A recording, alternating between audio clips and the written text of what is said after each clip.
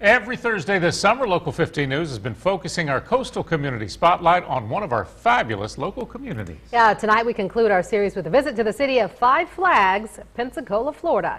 Local 15's Darwin Singleton took the trip, and of all places to visit, Darwin, a kitchen? You bet, Kim. When you visit a city or you go out on the town, you always want to take on the local flavor. And historic Pensacola Village is a perfect place to do that. But be warned, there are no fancy tablecloths nor extensive wine list in this kitchen, because this kitchen is 200 years old. When I asked Jacob, Caitlin, McKinley, and Kirsten what it might have been like to live 200 years ago, I never realized my question would cause such, well, debate. You have to, use the bathroom in a pot. Why would you want to use the bathroom in a pot? Well, oh, a guy doesn't care, but the girls do? Yeah, you don't have, no privacy. Ah, but that's exactly the kind of conversation Pensacola Historic Village is eager to ignite. Well, maybe not that kind. Let's move on to the kitchen, a brand new kitchen that would have been the best in town 200 years ago. I have not seen a microwave anywhere in this kitchen. People today are so accustomed to our current conveniences. Kimberly McGraw is one of the colonial period reenactors in this village.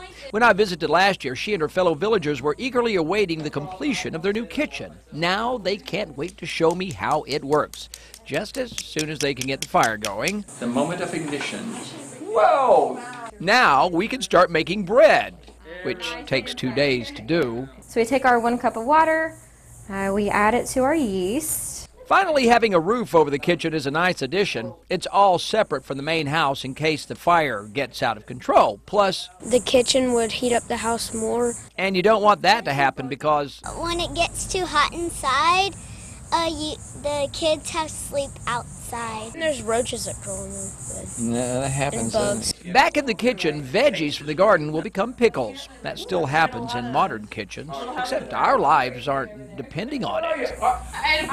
You're eating! Oh my gosh, what are we going to do this winter when we don't have any food? What are you doing?